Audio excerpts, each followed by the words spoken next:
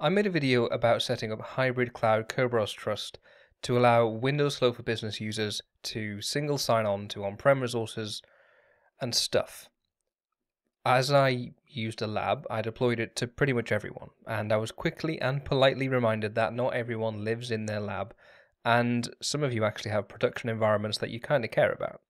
In that video, I showed you an enrollment profile which was targeted at all users, and that actually can't be changed. It will only affect users at enrollment time. So whilst it's targeted at all users, it's probably safe to enable.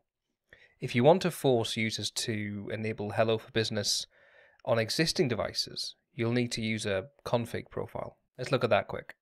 So from the admin center over to devices and then configuration profiles. From here, just going to create a profile.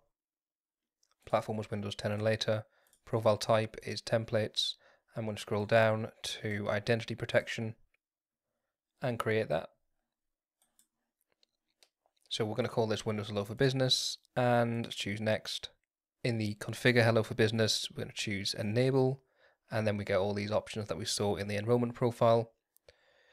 Head down, choose TPM, biometric, anti-spoofing. Don't do the certificate for on-premises resources because we don't need that. Enable for the security key sign-in and choose next. And then we're going to add those groups that I talked about.